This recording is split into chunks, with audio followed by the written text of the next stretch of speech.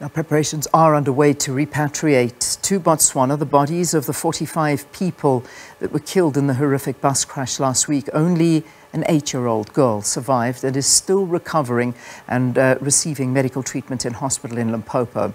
The people that died when the bus lost control, fell over a bridge and caught fire on the R18, that's the R518 at the Matlakala Bridge between Marken and Mokopane on Thursday. So the bus was transporting people from Gaborone in Botswana to the St. Agnes Zion Church of Christ for the Easter pilgrimage. With us now, we've got the Limpopo Health MEC, Dr. Phophi Ramathuba, who's going to provide us an update on the process of identifying the victims of this tragic incident. MEC, thank you. Thank you very, very much for joining us on the program. Good morning and morning to all your viewers. And of course, once more, our heartfelt condolences to the people of Botswana, especially the families and the friends of those that have lost their lives during that tragic accident. And certainly it is a very tragic time, especially over the Easter weekend, traveling to go and attend services and then, losing your life. But let's unfortunately sort of talk about all of the logistics around this, if you don't mind, Dr. Ramathuba. In terms of the bodies, have they all been retrieved now from the site of the bus crash? It's very difficult to say they've all been retrieved because, as I've indicated earlier on to one of your colleagues on Friday, it is that we have received the body bags of the remains. When we refer to them as remains, it's because up to so far we are not exactly sure what is inside one body bag. I'm saying this because out of the 41 that we have received so far, the body bags, it's only the 9 that we spoke about that could be positively identified. And of those 9, 6 already families have come on board and we have been able to positively identify. The rest of them, we started as early as Saturday with radiology studies in those remains. And now that comes that explanation that I gave you, that in one body bag, you might find that we've got 3 femur bones. So that simple tells you those remains don't belong to an individual. They could be belonging to 2. We even with another one where we found the 2 similar hip bones. So that it's what we have been saying. When the accident occurred, what happened, the body suffered 2 types of injuries. The physical damage because of when the bus crashed and rolling, and the second one, which was the heat damage where it bent beyond recognition. So you'll find that during the process of physical damage, 2 bodies or 2 human beings were clamped together and they bent together. So hence we can't say we have retrieved all of them or not. This process of radiology examination, it's also assisting us. The second process will be the DNA itself, which will be able to tell us in one body bag how many individuals were there. Indeed. Because the remains will not belong to one. I imagine at this time it's also been quite difficult due to the long weekend that has been taking place. So it's working on more of a skeleton staff more than anything. But let's perhaps talk on a timeline now. So just the numbers, not much changing. 9 identified, 6 positively claimed and identified by family members as well. There's still a long way to go in terms of completing DNA tests. When does that begin? Has it already begun? And when are we hoping we can perhaps get some closure on this as well? What we could indicate is that we are in constant communication with the officials and technocrats, the laboratory for Botswana, so that they can assist us with the process of them sampling the DNA of those next of kin so that we can utilize them for comparison. They've indicated to us that they are almost at 95% completion. So we are expecting them during the week after they would have done their analysis to join our team in South Africa. So with us as early as tomorrow, which is Tuesday, like you are rightfully saying, this is a very difficult time because as it is for now, we have got more than 71 other bodies as a result of road accident. And we still have got other stab wounds, we still have got drowning. We currently in the province have got more than 112 remains of human beings that must undergo autopsy. So our team, even today, they've decided, we have recalled even those who are on holiday to start with the postmortems of the other cases so that tomorrow we are then be able to beef up the team at Mokopane, at Waterberg, so that even those who are in Skupune, the pathologists in Mopani, in Wembe, they all must be able to report as early as tomorrow in Mokopane, so that we start with the process of a postmortem and autopsy of dissecting all these 41 remains that we have to assist us with the process. With the other 6 that are already identified, or the 9, we'll be able to do a straightforward postmortem. But with these other ones, we must be focusing on getting the specimen that would be required for DNA sampling, so that when the Botswana counterparts come, and because General Mulaudzi has put up 2 teams, the team in South Africa and also the team to be working with the Botswana, then we'll be able to start. So I can say this week we'll be focusing on getting the specimen to go for subnational, for forensic, for DNA analysis. So it's gonna be a long journey, but as South Africans, we know the pain of having to lose your friends and relatives when they've gone to church. If you remember in 2014, it was a very difficult situation for the families. Hence, learning from that experience, we would want the people of Botswana not to go through what we did. We would want this process, do everything in our power as directed by the president, and also in our province by the premier, to say, please, let's do this and assist our people and people from Botswana so that they can find closure on what has happened. And the more we prolong this process, we know it becomes very much more painful, because this is a tragedy that I can tell you, Leanne, in my entire life, even as a practicing clinician, I've never have to encounter or deal with a tragedy like this one. Yeah, it certainly has been. We've been looking at the whole circumstance around this particular accident, and one can only imagine what the victims did look like. And I think you're explaining to us how difficult this has been.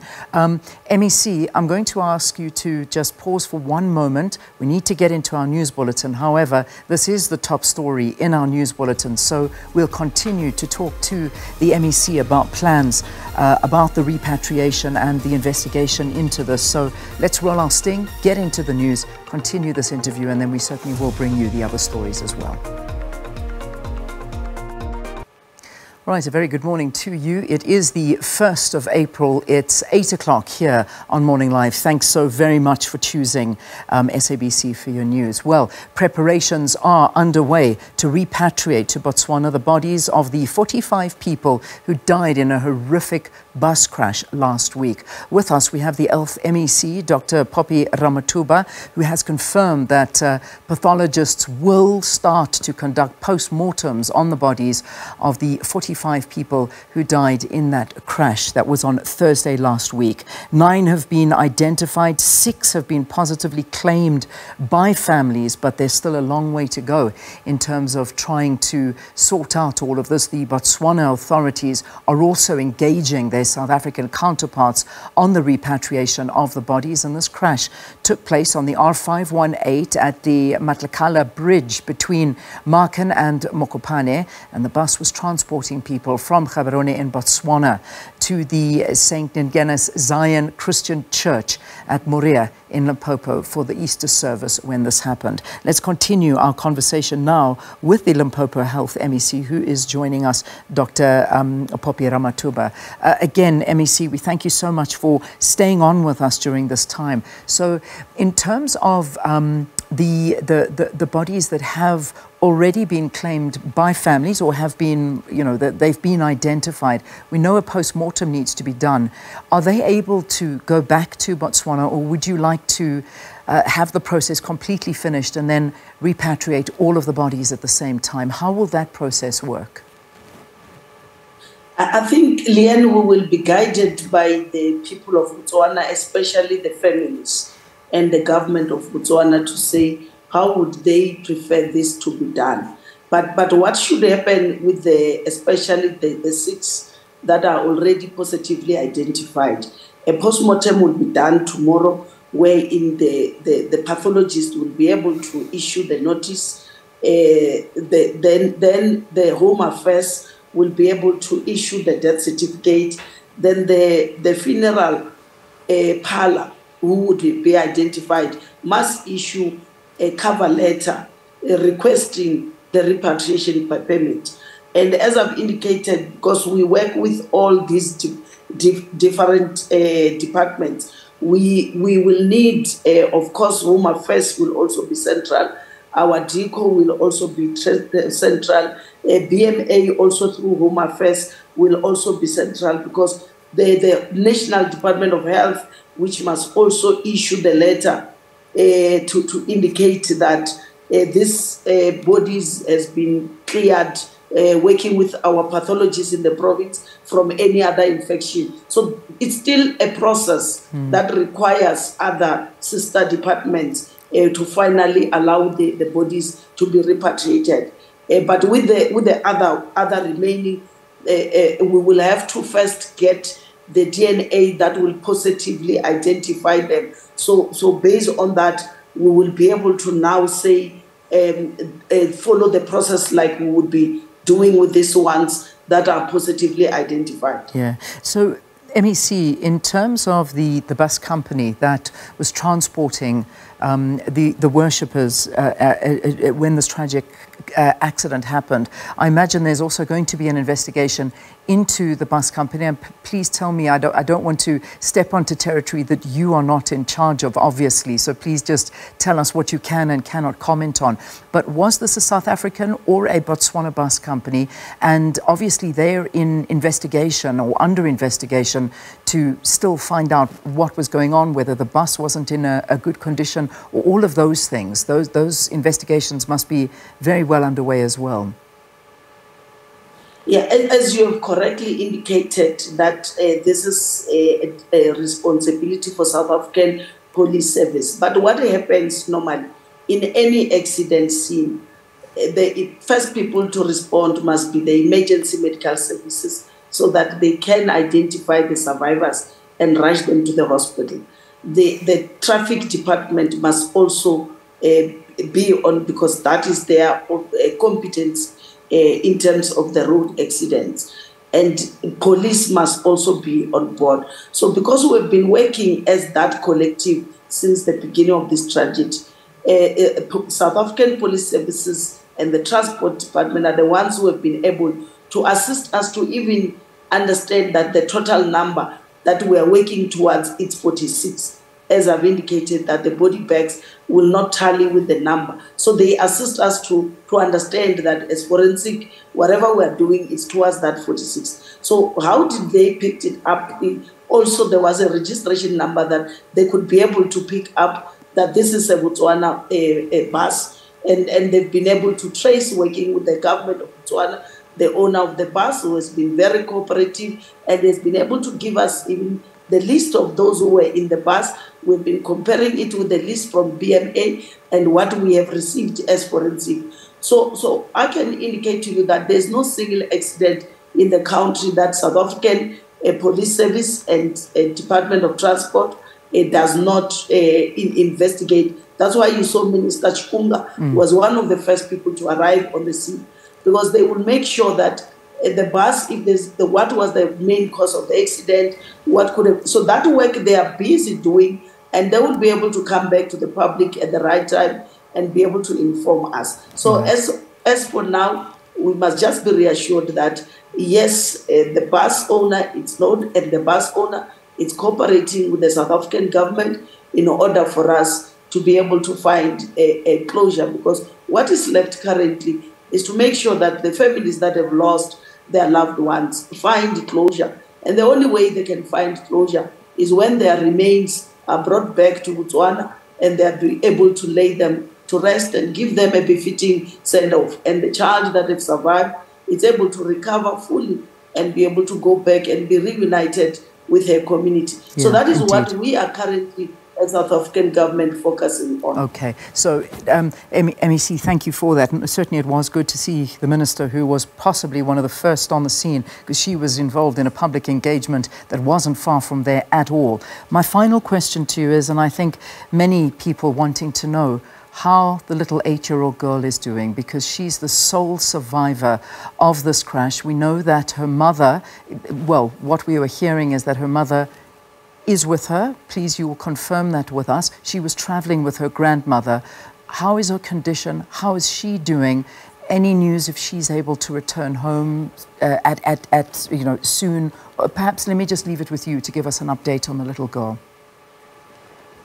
We can indeed confirm that one of our priority was to make sure that in order to speed up the recovery for this child, who has not only been physically traumatized, but we believe strongly, for obvious reason, that psychologically she has been traumatized.